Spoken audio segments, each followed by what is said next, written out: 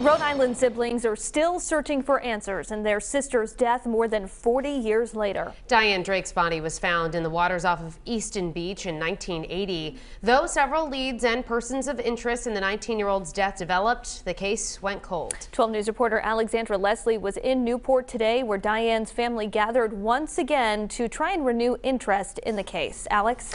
Well, Kim, every year Diane's brother Bob goes back to Easton's Beach, where her body was found some 42 years ago now. He tells me while he's not sure there will ever be a break in the case, he keeps coming back so people don't forget his sister.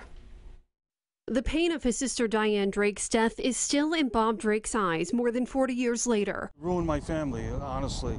We were never the same again. On a rainy day 42 years ago, Diane was heading to work on East Main Road in Middletown and possibly hitchhiking when she vanished. She couldn't get a ride, so she started to walk. The next day, her nude body was found in the water off Easton's Beach, and an autopsy later revealed she'd been strangled. First time I ever talked to the detective, they were defeated. They told me right away, we're never going to solve this case.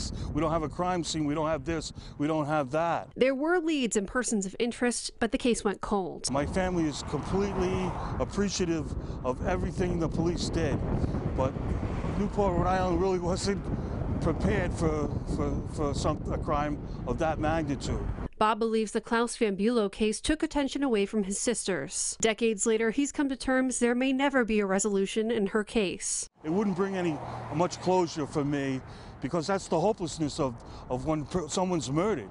They don't come back. What I want to do is make sure she doesn't get forgotten, and that's what happened. She got forgotten, and she didn't deserve that.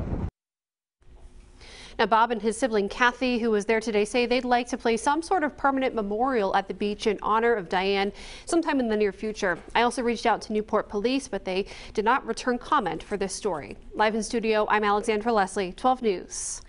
A 19-year-old's murder in Newport remains unsolved more than 40 years later. Diane Drake's siblings return to Easton's Beach yearly to where her body was found back in 1980. 12 News reporter Alexandra Leslie spoke to the Drake family today about where the case stands and what they hope to accomplish in the near future. Alex? Well, Mike, aside from getting a major break in the case that leads to an arrest, Diane's siblings say they want to make a permanent memorial for her at Easton's Beach to ensure that she is never forgotten. Kathy Coffey tells me while it's hard to imagine her sister Diane's murder will ever be solved, she doesn't want to give up hope.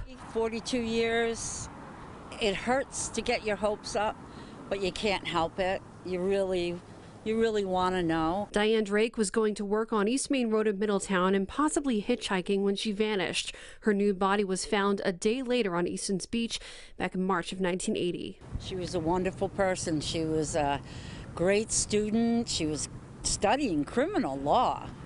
So that's why we're convinced she knew who it was, because she was smart. She wouldn't have gotten into a stranger's car. She had her whole life ahead of her. Kathy says it's hard knowing her parents, who have since passed away, never found out who killed their daughter. Hopefully one of us is still around to get the answers. Kathy says the case is still open with Newport police and hope if Diane's killer is still out there to turn themselves in. But she says even the smallest piece of information can still help. We don't have to know your name, but if you know something, somebody knows something.